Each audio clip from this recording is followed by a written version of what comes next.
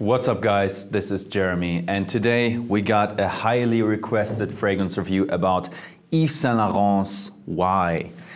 Guys, I had high expectations about this fragrance. As usual in my reviews, I'm going to show you what girls think about it. I'm going to show you how it competes with other big fragrances like Dior Sauvage or maybe in-house competition like Yves Saint Laurent's L'Homme Ultime, which is kind of similar to this one. And in the end, of course, you will get my recommendation and my rating. This is not influenced by Yves Saint Laurent at all. I bought myself this bottle, so no worries at all.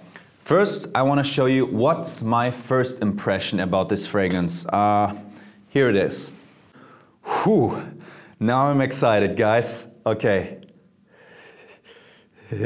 Okay.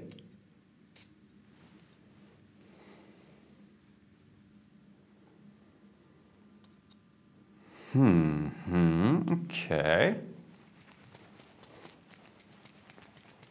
Just loading my watch right here, automatic watch.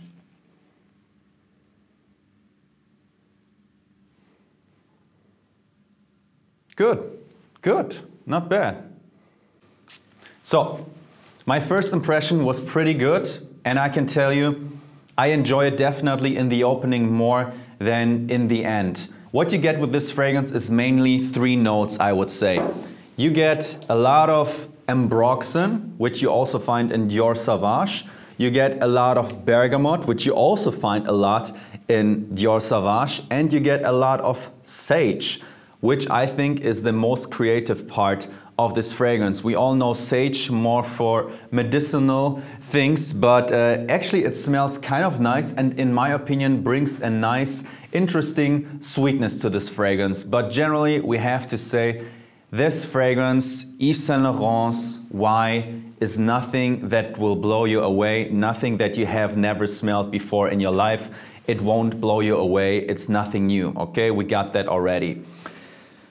So, the thing about Yves Saint Laurent is many people have high expectations of this brand.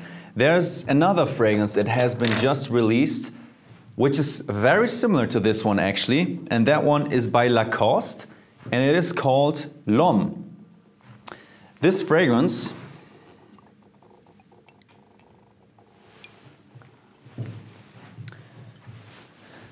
This fragrance has a very, very similar vibe. It does have a bit of a rhubarb note added to the generally similar fragrance DNA, so it's a bit sharper, but I think it's a cool release, and also in the community it gets high praises. Hey, nice release Lacoste, hey, you did a good job.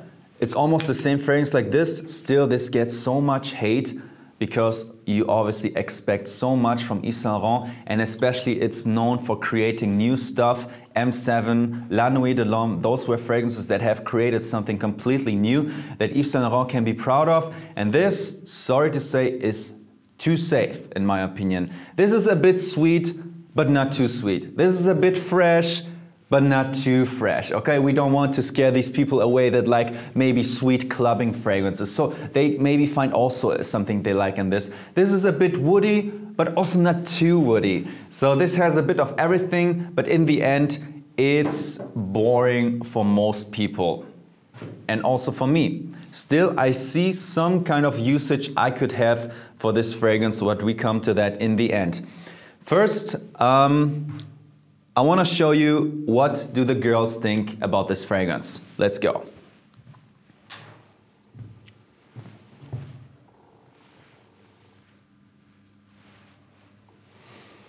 Okay, so I don't want to show you the scent that I have right here, so I'm spraying it under the table. So I want your honest opinion. Do you find this sexually appealing if a man will wear it or not? No. Yes, no. Do you dislike it? No, I don't dislike it, but it's nothing special? Nothing special, it doesn't say too much. No. Okay. It's premium. Okay. It's fresh. Is it a new Yves Saint Laurent scent? Why do you think so? Just asking. Have you seen it under the table? No, but Okay, yeah, it actually is the Yves Saint Laurent. Why? Because I was reading through your comments and it was like a lot of it's mainstream. So. Yeah. But you like it? Yeah, I think it's appealing, but it's mass appealing. And how would you rate this fragrance? 7. And you? 3. A 3 out of 10. Yes. Okay. What do you think about this fragrance for a man? Is this sexy or is this not sexy? Is a man sexy? What do you think? I think it depends on the man. But yeah, mostly it's sexy. It's definitely not unappealing. It doesn't stink or something. No, no, some no, fragrances no. do stink to some people or are too aggressive. No, quite pleasant. Nice, it's pleasant. Good. So if you would have to rate this fragrance from 1 to 10, 10 is the best fragrance, what would you give this for a man? 7.5. 7.5? I think 6. 6. Okay, since Jana is a fragrance expert, I'm not going to tell her what this is. How do you like this fragrance? Is this sexy for a man or not? Yes, I like citrusy, fresh. Oh, there it comes already. Citrusy, fresh, I masculine. like it. You like it? It's okay, it's nice, so if Yeah. I smell it on a man, it's It would be nice. okay. Yeah, yeah. How would you rate this fragrance from 1 to 10? 6? 6. Have you smelled this one already? No. The new Yves Saint Laurent? No, I haven't. So that's it. Yeah, cool. This is it. So Confirmed. it's alright? I like it. Yeah, it's good. That's 6 is not bad. It's 6 is better not bad. than 5. Alright, cool. Okay, jetzt geht's weiter mit dem nächsten Duft. Was denkst du über den hier? Lass den kurz abkühlen. Okay. Am Anfang riecht man sonst zu viel Alkohol, ne? Ja. So, was denkst du über den hier? Oh, der riecht gut. Der riecht gut. Ja, ein bisschen fruchtig, sommerlich, frisch. Ja, den mag ich. Sehr geil. Ich mag den. Geil. Der ist gut. Was gibst du dem? 7,5. So here again, just on what I told you guys, you won't get a 10 out of 10 reaction and you won't get a 1 out of 10 reaction. So this is just, okay, grab for it if you don't know what to wear, grab for it if you want to go really safe, if you don't want to disappoint anybody, like non-offensive at all, but making still a good impression. So it makes a pretty good job, in my opinion, on telling you, okay, I am good for those situations where you can use only a safe fragrance. We gotta be safe, okay, no experiments right here, you know, this type of direction. But now we are talking about a different league of fragrances that I'm going to compare this to. We got the All-Stars coming up. First, I want to tell you, how long does this fragrance actually last? Well, on me, it had average performance. The performance of this one, I would score like a 6.5 out of 10. It's slightly below good. I would expect a bit more, especially when we have competition like Dior Sauvage that goes somewhat in that scent category with having at least 20 to 30% better performance. And so 6.5 is okay. It's slightly better than average, but I wouldn't classify it as good. Compliments, I did get compliments, but not so many. I had a few reviews in the past. Pure Excess, because Stronger with You, I got more compliments for those fragrances than for this. I mean, those two are very sweet head-turning fragrances. They do get more notices, but still, compliment-wise, they gave me more. This wouldn't join the top 10 most complimented list, 100% not.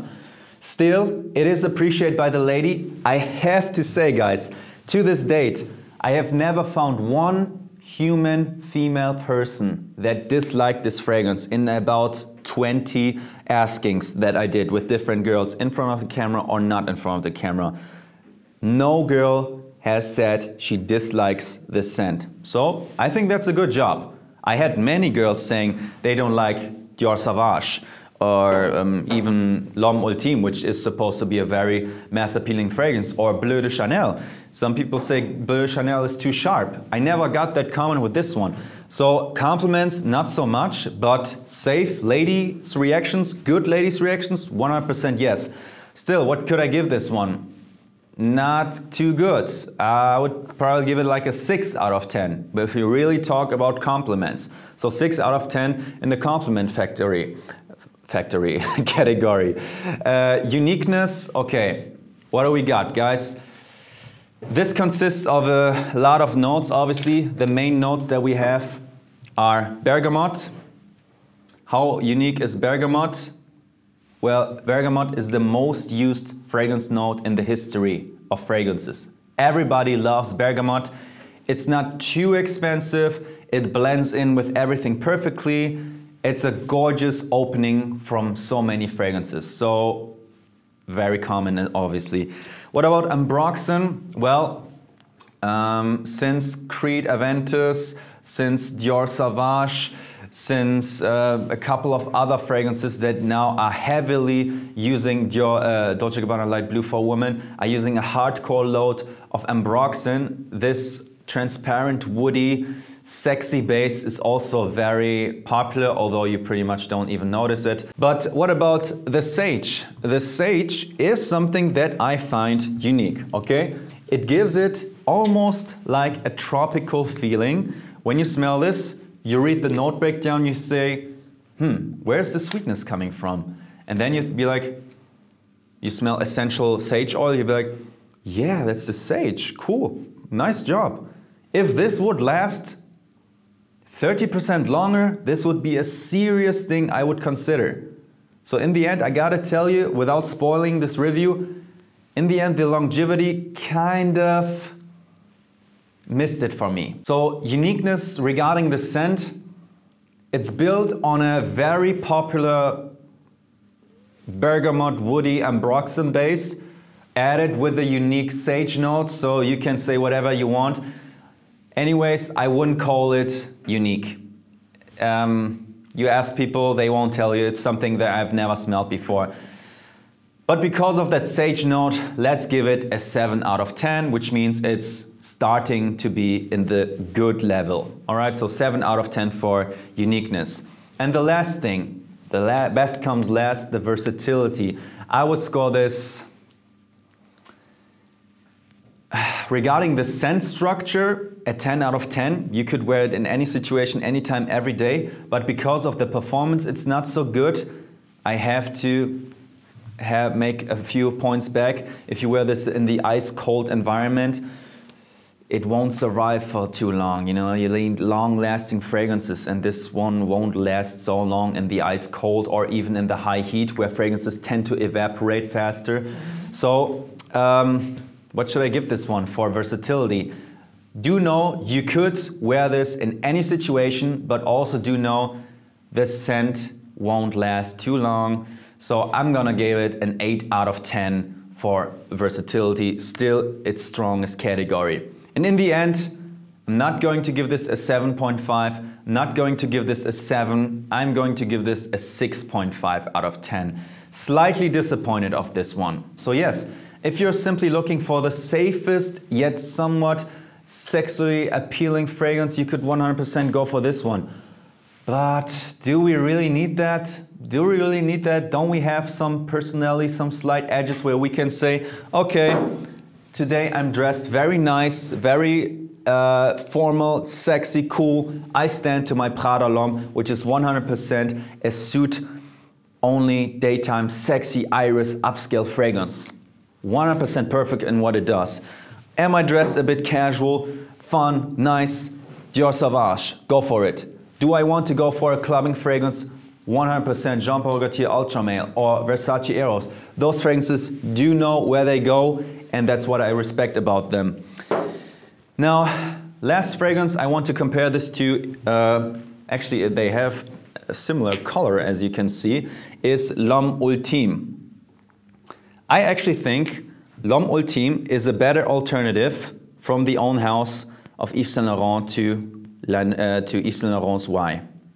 Why? Because it is similar, it has a similar scent structure, but it's much longer lasting, but you have to know it's a bit sharper at the same time, and it's more unique. So this is something that many people should also consider as a general nice fragrance, especially a bit towards the younger crowd. L'Homme Ultime, this would also be a fantastic alternative from the own house of Yves Saint Laurent to Y. So that's it, guys. Thank you so much for watching. By the way, I want to show you my shoes if you don't have a problem with that. My feet are hurting a little bit, but that's only because I'm wearing so cool shoes. Can you see that? Okay. Thank you so much for watching, guys. See you next time with another video. Peace.